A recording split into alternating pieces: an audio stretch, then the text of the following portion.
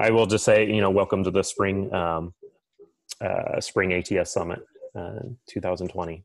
Okay, so let me use my keyboard because it's using the mouse. Seems like it's flipping around quick. So we have some new committers.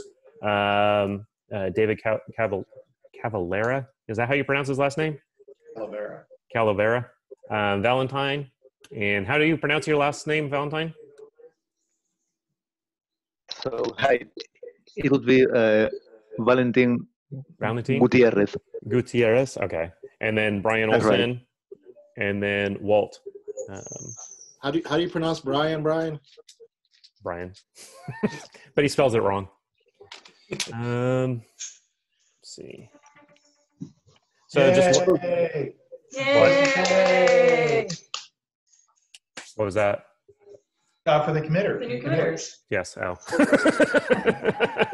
Yes. So Apache Way, I've been talking about this, I think every summit for the last quite a few summits. Have other companies approve your PRs. Now we get 3 exclamation marks on it. There's been a lot of PRs lately, even since the last summit, of people in the same groups approving the same PRs. And I feel like we're not sharing enough architecture knowledge of the code, and having enough people actually question the design and stuff on things.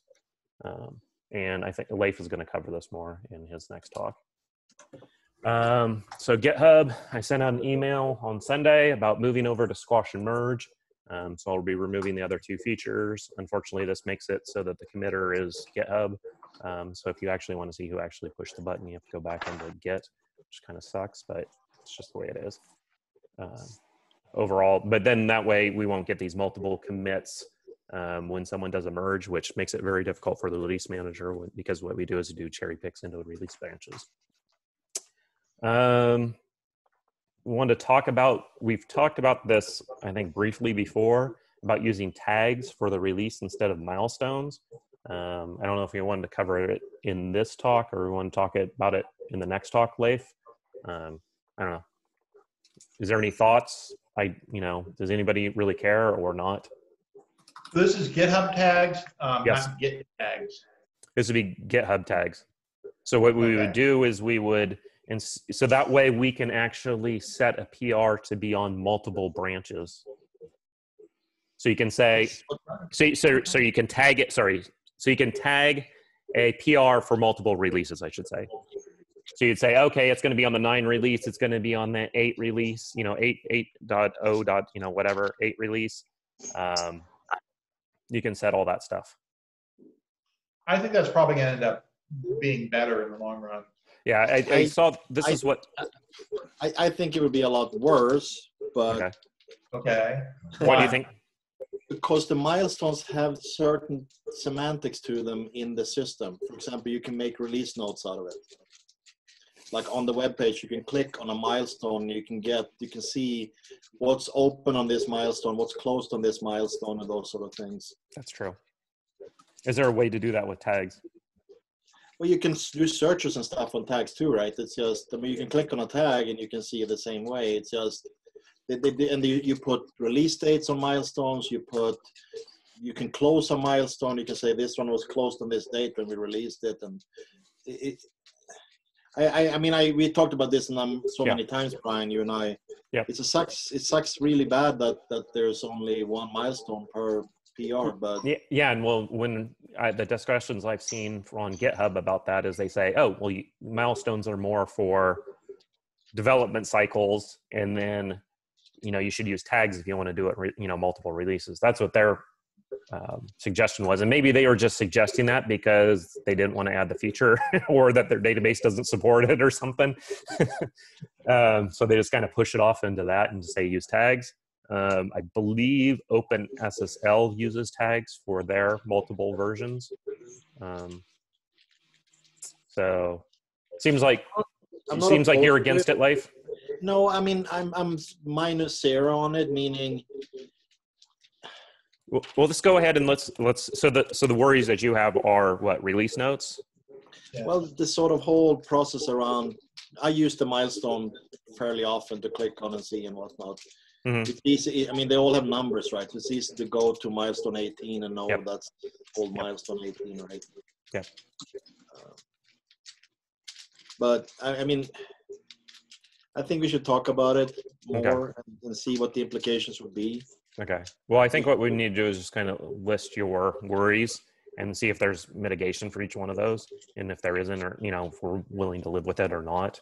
And the other thing is I think essentially we would have to implement those things that you can do in milestones today. You would have to make saved searches or something like that. Yeah, exactly. And then I think that the thing is if we go to milestones, if we go to tags, how hard would it be going back from tags back to milestones? You know what I'm saying? Because I just don't want it like a one-way road. Like we can't like go back. It's like, wait, this sucks. We did it for 10, the experiment failed. Let's go back. And for the next release, let's go back to milestones.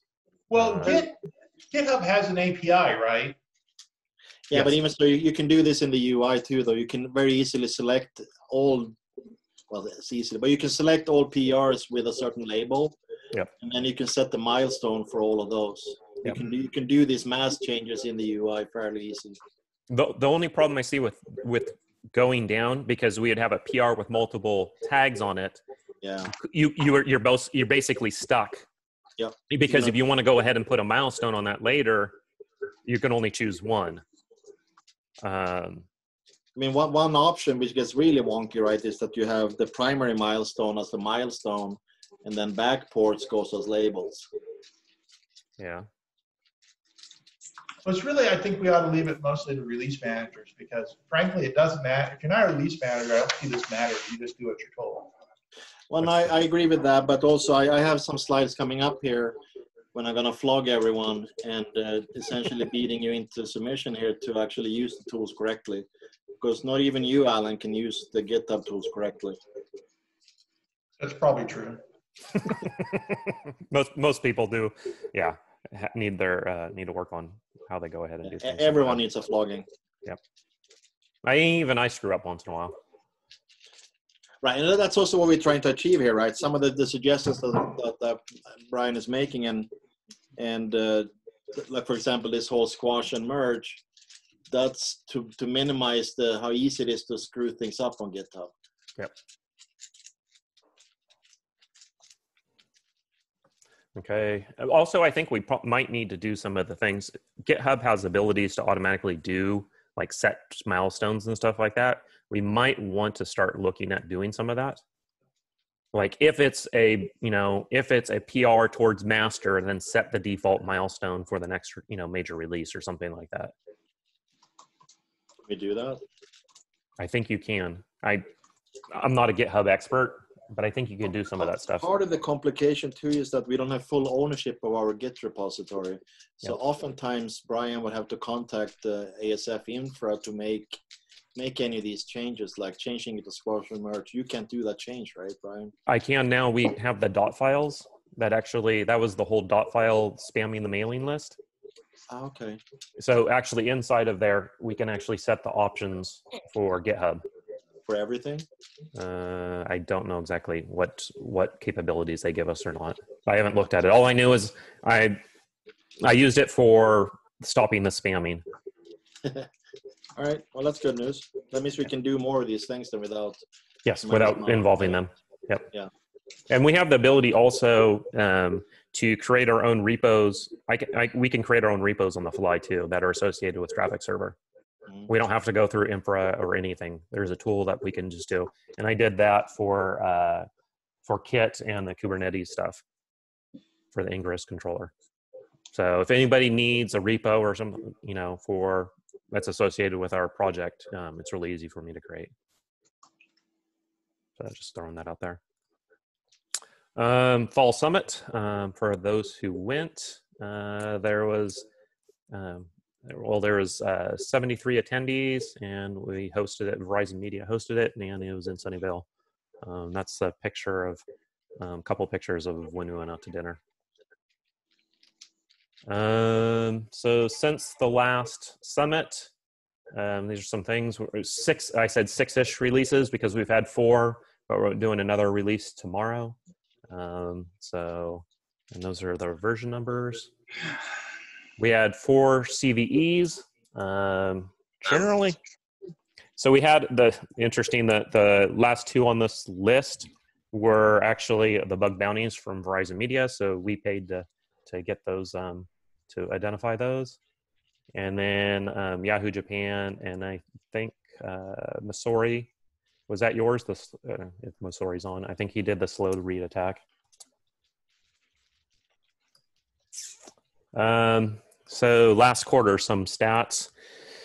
So this is the only really bad stat that we had. Looking at all of the information is that, so that's why I put it first, so that way we have all the good stats after this, is the number of issues. So we're not closing out issues very well. They're just accumulating.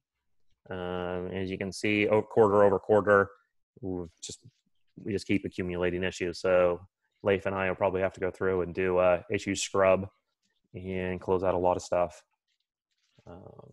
What would really help here again is that people, I think everyone knows this, but if you put in a comment in your commit message saying this closes pound 1234, then issue pound 1234 will be closed automatically. And it automatically gets that's a minor thing to do in your PRs would help so much.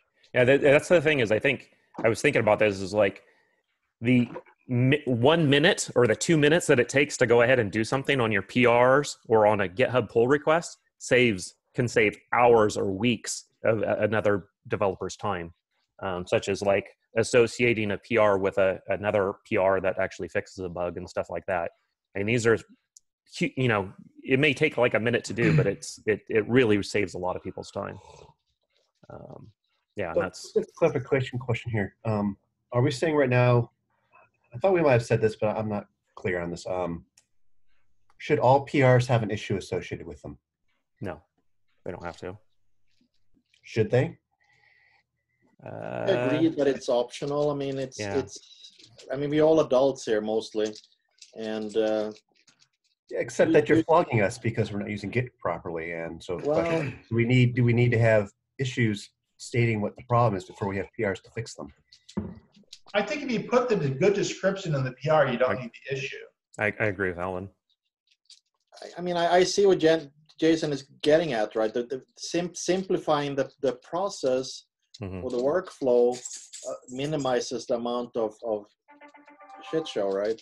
So by enforcing a certain workflow and a process, you can minimize some of these problems.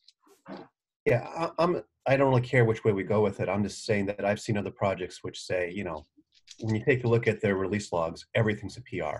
Yeah. There's no, I just had a refactor, I fixed something. Everything's an issue. Everything is directed at something that is, measurable. Yeah, we used to, some quick fix. Yeah, we used to do that with Jira. When we were in Jira, we required that you have, create an issue. There, when we switched over to GitHub, we said, you don't have to. We could revisit that. I'm okay with that either way. It does create a little bit more work,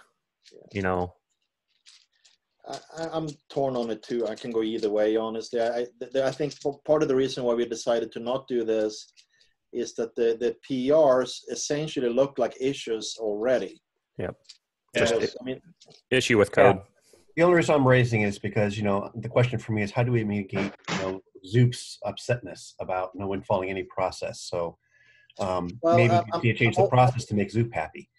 I'm always going to be unhappy and upset. So that's okay. So we just say ignore you and whatever. No, you can make me less upset and less unhappy. So something that I've been following, I don't know if this is right or wrong, is that if I already have a fix for an issue that I'm going to report, I would skip the issue. I would just go ahead and run a PR and describe the issue and put the fix. But if I don't have a fix and I know there's a problem, for example, a core dump, and I want to report it, I open an issue. Then there is a problem of inconsistency with an issue open with no PR yet, and someone else might fix it and may not know that the issue is opened by someone else and not close it. That may be contributing to this problem somewhat. Like issues may be opened by people that are not actually fixing those directly and relying on some other people's commits. I don't know if this is the standard practice, but this is what I've been. I barely used to report issues in the past. I just started reporting them recently. I don't know what others are doing. So what you describe is the workflow that we expect people to do, and in fact, right. There's been a little bit of logging where we have to remind people, did you file an issue? And we discuss it in Slack, right? And we say, where's the issue? And there's no issue. And I think, if anything, that's really, really critical here is that as you run in and find a problem or something, a crash or whatever it might be, right? If you can't fix it immediately, like immediate being hours or day, right? File an issue, because that way someone say someone else's time from debugging the same thing and being at a loss for another day, right? So always file an issue if you have a problem and you don't have an immediate change, PR. I mean, a lot of our PRs are done by someone, hey, this is something that I want to change, and it's not really an issue per se, right? It's just something I want to change.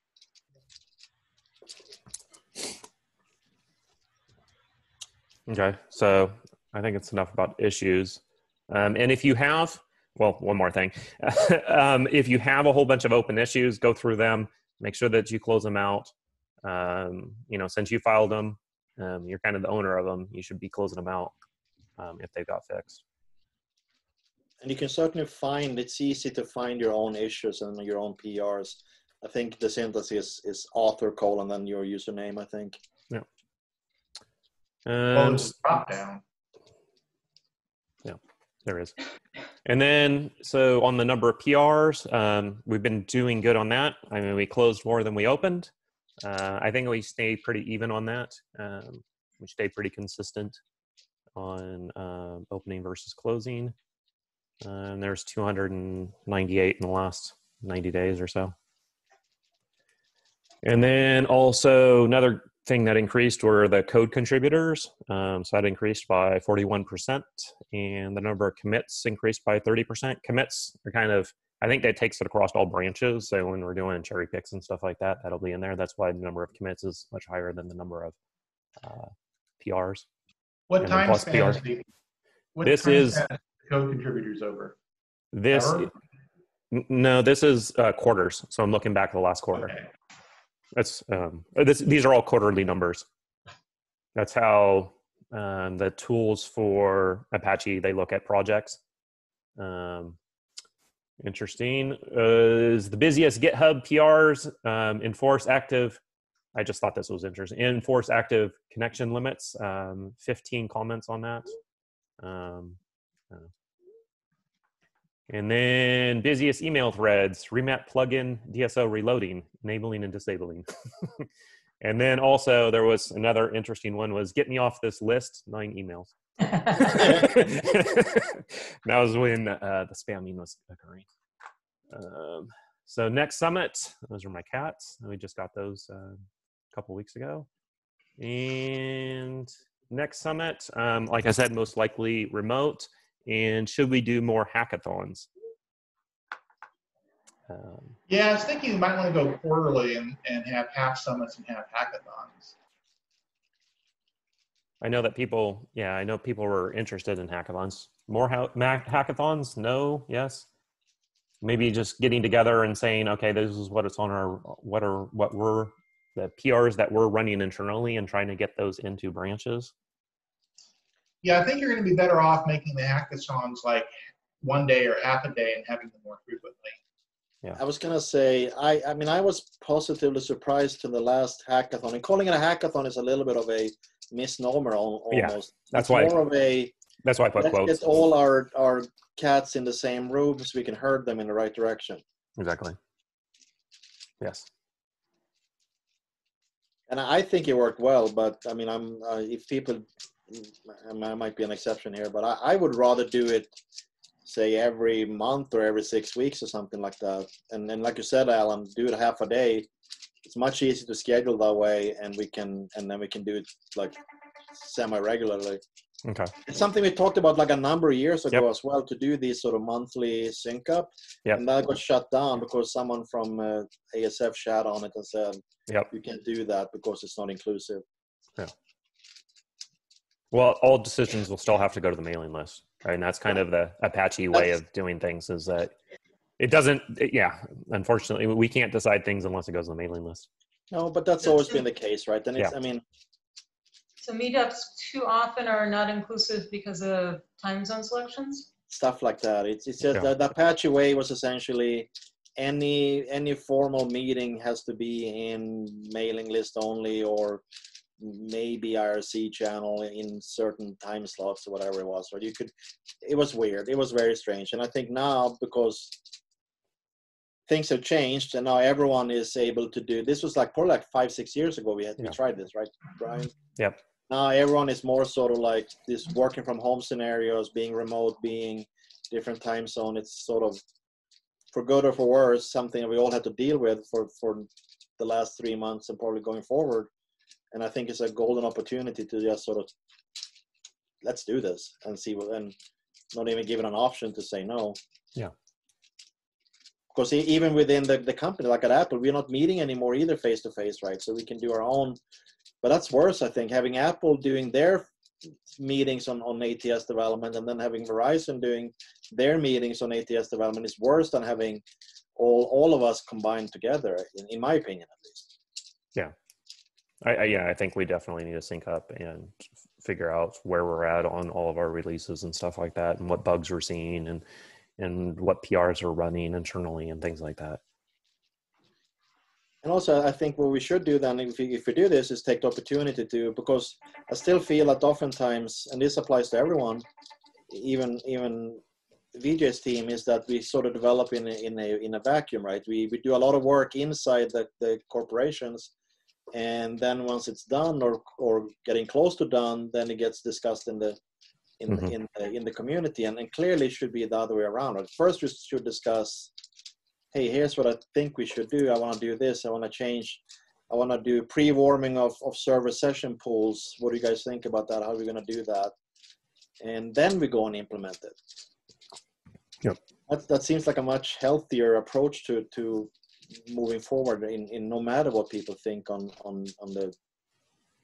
Yeah, and we tried to stress that by saying, hey, create an issue, send something to the mailing list if you have design, so that way you don't write something, throw it out there, and then it basically gets -1s, and then you wasted all your time.